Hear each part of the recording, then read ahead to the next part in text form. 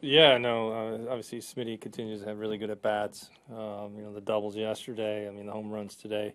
Lynn found one. Obviously Seager's, I looked up today, I think I saw him hitting like 274, and I was thinking, oh my gosh. The first of man, I think he was hitting 174 or 147, something like that. So it says a lot for what he's done here over the last, 25, 30 games, and really our entire club. Everybody's pitched in at one point or another, so great effort.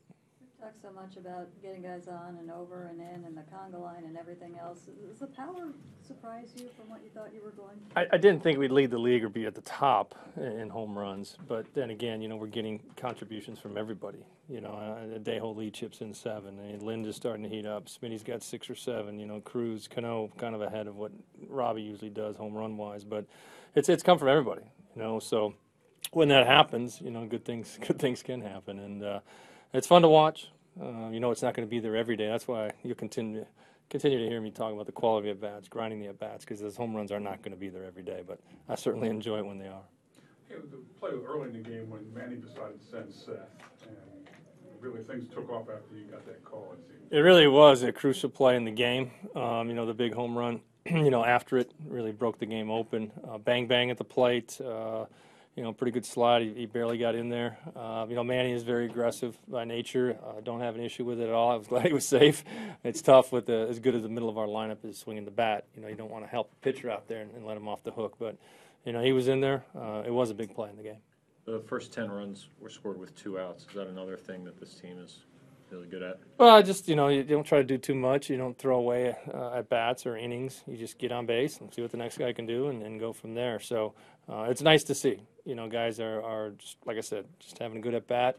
You're not always going to get hits. It's not always going to work out that way, but today, a number of times, it certainly did.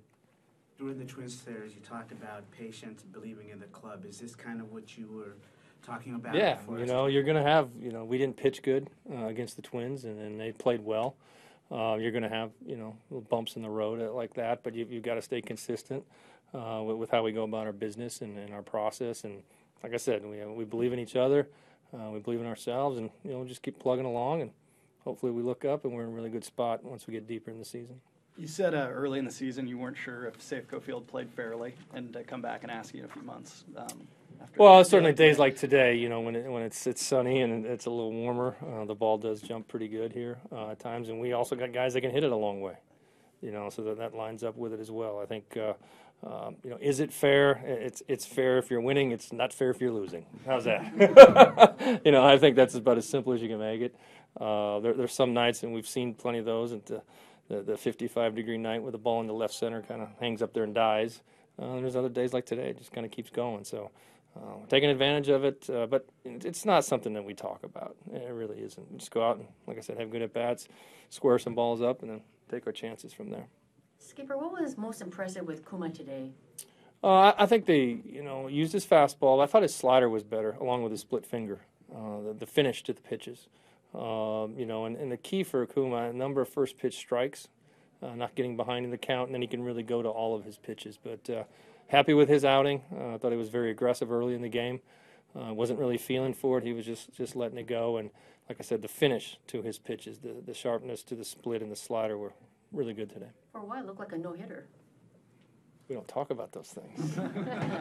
He did. He had it going on. There's no doubt. And we had a lot of runs up there, so it allowed him to continue to be aggressive and not nibble. But those guys can hit over there too. But yeah, he did. He was clean there for about 4 innings. So. Was there anything that needed to be put behind after the 3 games against Minnesota? Was it just okay the next 2? Or? Yeah, new team coming in. Got to start over. Minnesota played well. We did not. There's nothing you can really do other than, talking about with our pitchers, we made some mistakes and they didn't miss them.